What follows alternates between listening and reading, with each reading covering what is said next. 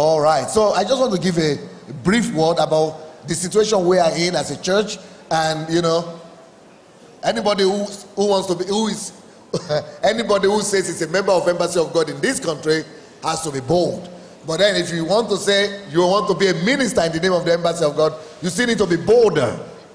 Хотел бы немножко поделиться словом, которое касается нашей теперешней ситуации. Вообще-то, каждый человек, который считает себя членом посольства Божьего, ему нужна достаточная смелость для этого. Но тот, кто называет себя служителем, тому нужна еще большая храбрость. So, minding and considering the situation we are going through, and some of you have taken up the challenge to sacrifice yourself if necessary, to give up your life if necessary.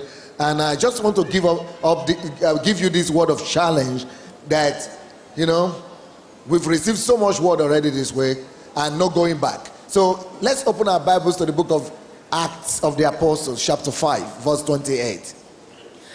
И мы сейчас проходим различные ситуации, различные сложности. Я знаю, что многим из нас приходится полагать цену. Поэтому я хотел бы дать вам слово ободрения. Давайте откроем книгу Деяний, 5 глава. 28 стих. Acts 5:28. Деяния 5:28. Can you all see it in the church, in the auditorium? Acts 5:28. Деяния 5:28. Нашли?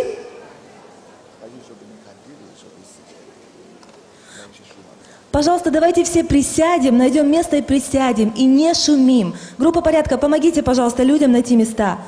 И тише, пожалуйста. Meanwhile, there is a strong anointing of healing in the auditorium today. Я чувствую очень сильное помазание на исцеление здесь сегодня. There is somebody that has an accident. You had an accident, or you probably fell and you hit your head down, but there is something sharp that hit your eye, just below your eye, the left eye, and you have either it's swollen there or something, and God wants to take that pain away and that swollenness away as well. Есть здесь человек, который упал, возможно, ударился головой, и что-то острое ударило вас под левым глазом. И сейчас он напух. Поэтому примите ваше исцеление. Бог исцеляет вас. So, Acts 5:28. Деяния 5:28. Ой, this is Russian Bible. Anybody has English Bible? Есть на английском Библия у кого-то. Пастор взял русскую Библию. Forgot I'm preaching in English, my God. God have mercy. Yeah, Acts 5:28. Деяние 5:28. I'm not even sure I have an English Bible anymore. Whose Bible is this one? Это чья Библия? Pastor Rufus is here. Пастор Руфус, добро пожаловать. I can't believe it. That is Latvia. Let us welcome Pastor Rufus. Давайте поприветствуем пастора Руфуса из Латвии. Он только что прилетел.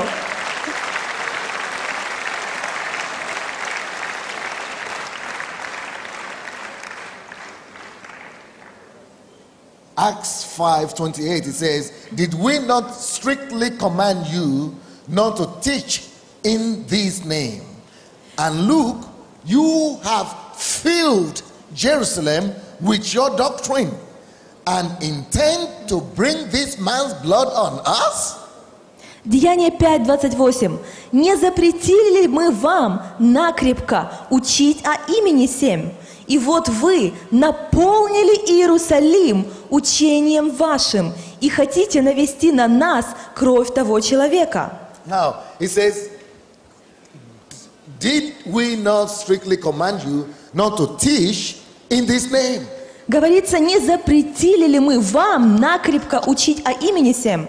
And then they were not just, they did not only continue to spread the gospel, but they actually filled Jerusalem with the teachings.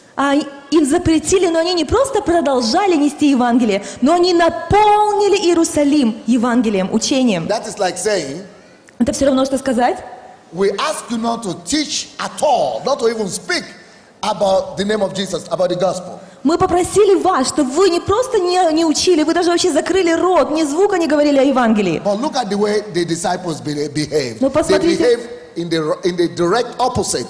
They did not keep quiet, and they did not just preach anyhow, just maybe quietly somewhere, or passively somewhere so that nobody will notice. They actually went ahead and intensified their preaching so much that they filled, underline the word filled, they filled the whole city with that same doctrine that they have just prohibited them from talking about. Посмотрите, как отреагировали ученики. Вместо того, чтобы спрятаться, замолчать, перестать учить, они не просто продолжили учить, но они пошли и наполнили весь Иерусалим тем самым учением, о котором им запрещали учить. So therefore, the message of today is И тема сегодняшнего учения – filling the earth with the truth of the kingdom.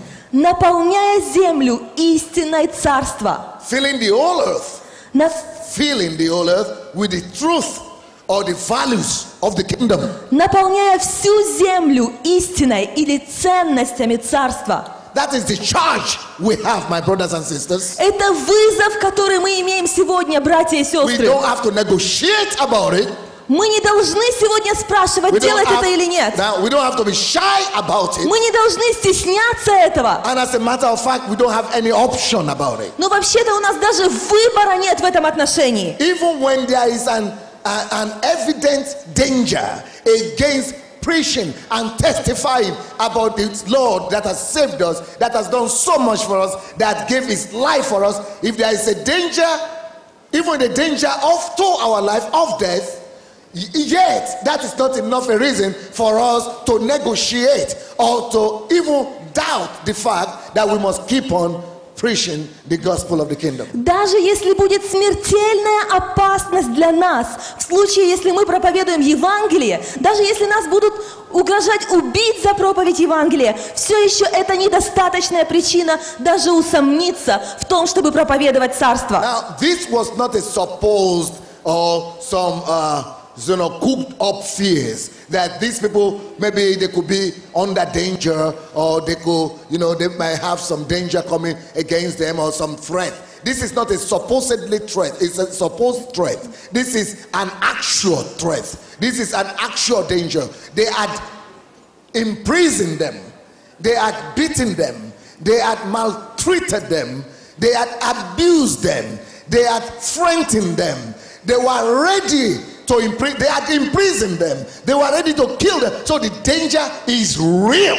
All right? The danger is real. И в этой ситуации опасность, она не была какой-то надуманной. Нет. Учеников их уже побивали камнями, их уже били, их уже сажали в тюрьмы, их уже истязали. Это была серьезная, реальная опасность. Now, can you imagine? Just try to imagine a little bit a danger like that. It's no more a threat. They had already carried out part of that threat. Представьте на минуточку подобную ситуацию, подобную опасность, которая угрожает. So they had already tasted that danger. И они не просто видят или представляют эту опасность, они уже пережили часть этой опасности. And now they gave them a chance to escape. И сейчас им дали шанс избежать. They gave them a chance to save their own skin. Им дали шанс избежать, сохранить себя. And some of us, with that kind of a chance, we would have said, this is God. Oh, it is God that has provided this answer, and He has released us. Let us just disappear and get a visa and, go to America. И некоторые из нас воспользовались бы подобным шансом. Некоторые из нас сказали бы: о, слава Богу, это Бог отвечает на мою молитву. Быстренько сделаю визу и улетаю в Америку. We would have just disappeared. Мы бы просто исчезли, испарились. We would have seen it as the hand of God that has delivered us. Мы бы увидели в этом руку Божью, которая освободила нас. But listen closely. Но послушайте. There is no miracle of God or no favor of God or no deliverance of God that will deliver you from continuing to spread the values and the principles of the truth. Не бывает такого чуда Божьего или вмешательства Божьего или руки Божьей, которые могли бы освободить вас от этого вызова нести Евангелие, нести Царство в мир.